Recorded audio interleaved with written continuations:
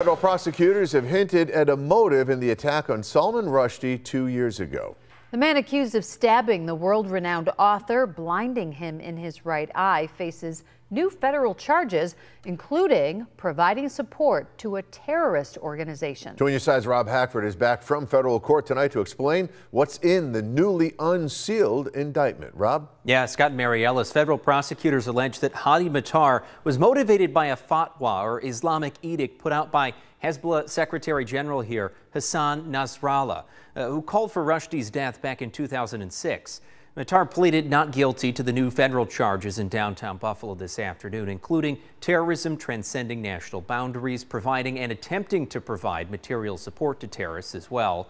The charges are separate from the ones that Matar faces for attempted murder and assault after he allegedly carried out the attack on Salman Rushdie, who was speaking at the Chautauqua Institution again 2 summers ago.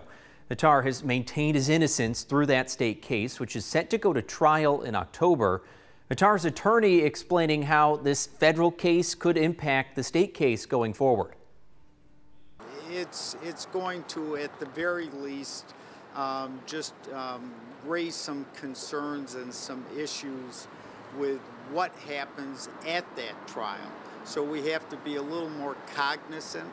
We have to be a little bit more aware of certain things that might come up or might not come up during that trial that could be used later on federally.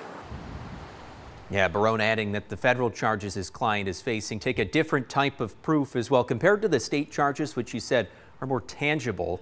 Now, today's indictment, he said, the result of a lengthy investigation involving multiple law enforcement agencies, both nationally and internationally. On Your Side in the studio, Rob Hackford, Channel 2 News.